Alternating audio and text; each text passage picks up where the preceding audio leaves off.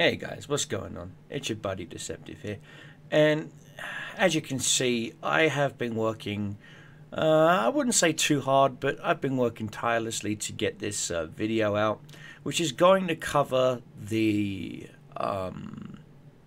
Scout 2 barrel, the new upgrade for the semi-automatic rifles. And pretty much what you're going to see here is, first things first, I want to cover all the upgrades. I've gone with the matched M72 ammo. Pretty much because it's the best ammunition at the combat ranges that you're going to be attacking your enemies.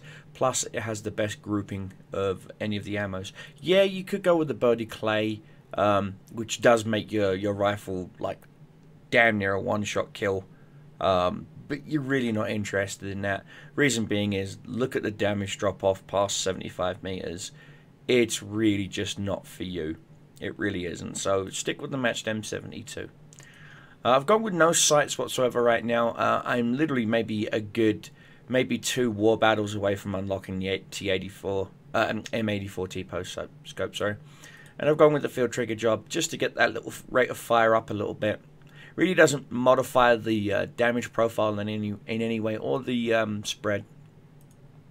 And just to bring the groupings down a little bit, I've decided to go with the heavy spring.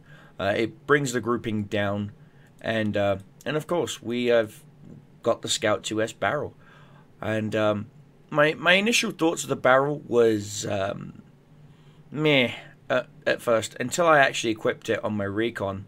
Now, of course, as you can see here, my recon does have his tried and true freedom prevails, and this is a fully kitted out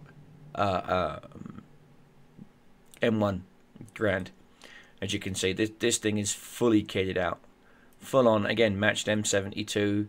And I've decided to go with the German because it's on my recon. I can equip the German, but the and the trigger and the spring, of course, and the barrel, and of course my skin. However, when it comes to the Scout 2S barrel, it adds confidence. I hate to say it, but it does. It now actually adds confidence to regular infantry guys who are trying to take the cap. As you're going to see here in the video footage coming up, I did not have any qualms hip firing and hitting the enemy. None whatsoever. I had no qualms, no queries, no fear, no fucks given. They had MG42s, they had Sturmgewehr 44s. I just didn't care, because I knew if I hit them twice, they're dead. They've still got to hit me at least 3 times. And confidence is key to winning when using the semi-auto rifles. Confidence, and at the same time, knowing what the enemy's doing. So I hope you enjoy the video, guys. If you do, please give the video a thumbs up. I greatly appreciate it. And don't forget, leave a comment down below. Until then, guys, keep your shells flying, keep your enemies dying. Commanders out, and enjoy the video, my friends.